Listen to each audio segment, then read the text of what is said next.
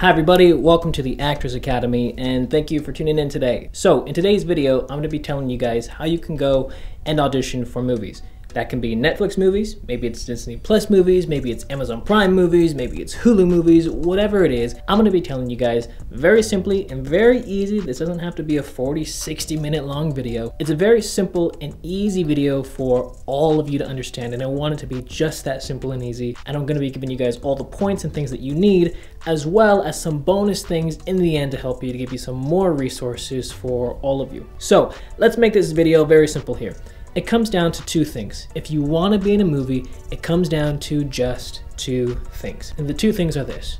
One is you're going to have to go and self-submit for a project. Or the other point is you're going to have representation for yourself. Representation being either an agent or a manager, and they will submit you for a movie on your behalf. So now, if you're new to this, you're probably wondering and thinking to yourself, okay, wait, what is the difference here? What is self-submitting?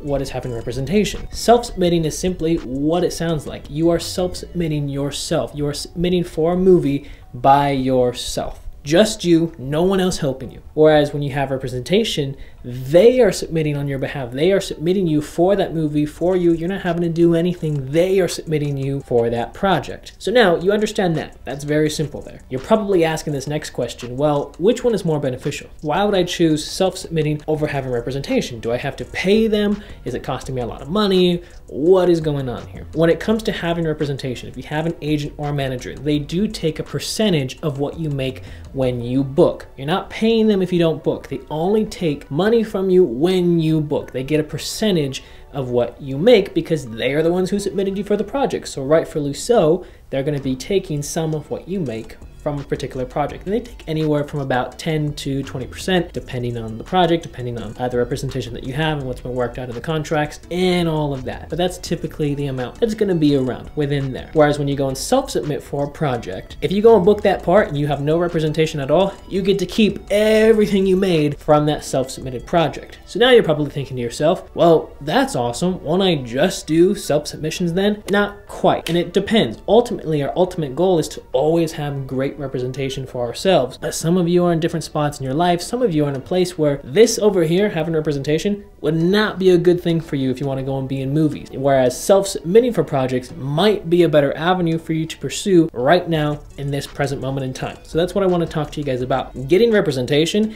is a huge move for yourself. I always suggest that if you're gonna go and get representation for yourself, you should only do it when you're absolutely ready and you have really decided for yourself acting is what you want to do. Then in that case, then you might go and pursue getting representation for yourself. But mind you, I said you have to be ready. Doesn't mean just being ready and your acting's awesome, or you did great in your school play. It's not that. Your acting has to be good. You have to be confident in your own acting abilities. There are a lot of actors out there who may be good, but they're not confident in their own abilities. You need to be confident in your acting abilities. Otherwise, if you're not confident and you just happen to get lucky and you get that representation for yourself, you're still gonna go out for a bunch of auditions and not book any of those auditions and then risk getting dropped from your agency because your acting isn't very good. So you have to have confidence in your acting. The other thing is you have to have confidence in yourself and you as a human being, and you have to be able to be sociable, meaning you have good people skills. Because when you're gonna get representation, an agent or a manager, you're gonna have to meet with them and you're gonna have to talk with them, and you wanna be a sociable person. You don't wanna be quiet or not say much or not let them know who you are, because then they're not going to want to represent you. And first impressions are really important. So let's imagine this agency is a good agency and you got the opportunity to get in that room and speak with them, but then you screw it up and you blow it because you were nervous and you were shy and all these different things. That was a great opportunity that now you won't have access to in the future, because they're going to remember you and think, even if a year goes by, 2 years go by, they're going to think, oh, this is the actor who came in here and was super shy and unconfident, and then they're going to be the people who want to represent us when we send them out for auditions. No way. I don't think I want them. You really want to go and seek representation when you absolutely feel ready, and not just your acting,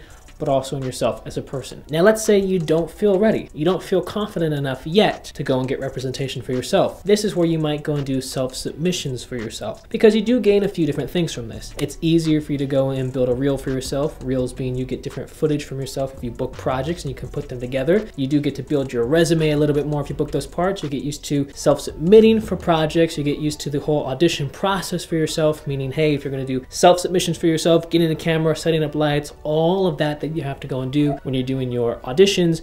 If you do any in-person auditions, again, it's a whole learning process that you do still get from that. And maybe you'll get lucky and an A or B level project does become available for you to submit for. It's very rare when you're self-submitting, but they can become available compared to, again, if you have representation, they get access to it all the time, A and B level projects. But self-submission does have its own place. Or maybe you don't have any representation near you. Maybe wherever you're living right now, maybe it's a different country, maybe you're somewhere in a rural area of the state where you're like, hey, I don't have agents or managers near me at all. So the only thing I have access to right now, because I can't force someone to represent me, the only thing I have access to right now is self-submission. So maybe that's the avenue you're going to go down for a little while until you do have access to be able to go and try and get an agent or a manager for yourself. But a lot of this depends on the situation you're in, how you feel as a person. You really have to judge this for yourself because you know yourself better than anybody else. But these are really important points to realize, because if you're wanting to go and be in a movie, whether it's a Netflix movie, Disney Plus movie, Amazon movie, Hulu movie, whatever it is, these are the two avenues to go in trying to be in a movie: self-submission for projects, or the big one, having representation for yourself. Now, if you're wondering about your acting abilities and how you can go and improve on those, you can always check out our 10-hour acting masterclass, or 2.0 version. We always put it down in the description down below, and also in the comment section if you guys are interested in that. Now, the resources that I want to give you guys are 2 different videos that I have made in the past that will really help you guys out. One of them is how you can go and get an agent for yourself, how you can go and get representation. Check it out. It's a whole playlist that I made. There's a few different videos in there that you can go through and find the ones that work for you. Maybe you can check all of them out, but it's a whole playlist on how to go and get an agent for yourself. So go and check out that video. I'm also going to put another video that I did before where I had auditioned for a Netflix project that my representation had got me, but I walked you through the entire process on what I did and everything. It's actually a 2-part process. So in that first part, I show you guys the process that I went through, the whole audition process for this Netflix movie. But then also what I showed you guys, the next thing in the part 2 video, was how to use Backstage and how you can go and try and self-submit for projects on your own. So there's a lot of learning that can be involved within those videos. So do check them out, because those will be really helpful resources for all of you. Also, leave down in the comment section below any comments that you have, or any avenues or different things that you've done for yourself on getting representation or self-submitting for projects. Alrighty, see you guys next time. Bye guys.